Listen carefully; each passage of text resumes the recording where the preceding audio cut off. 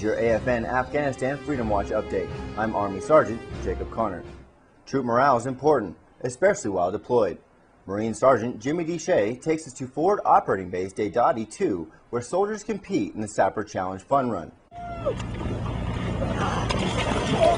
Today we had the 841st Sapper Challenge and Fun Mutter event here at Camp Dadi 2 in RC North. We've had several fun runs, but we decided as engineers we were going to go with a mutter type event with multiple different obstacles around the fob. Well, we've got 7 events.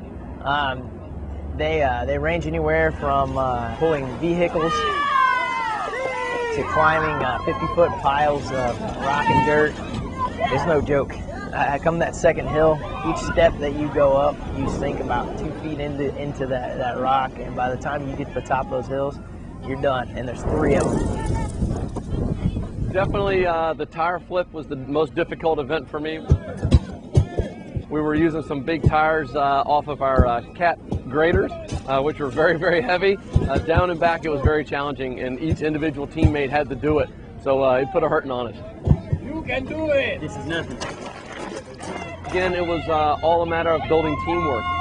So it was a great opportunity for us to come together, not just as individual units or individual teams, but also just across the fob working together as American soldiers.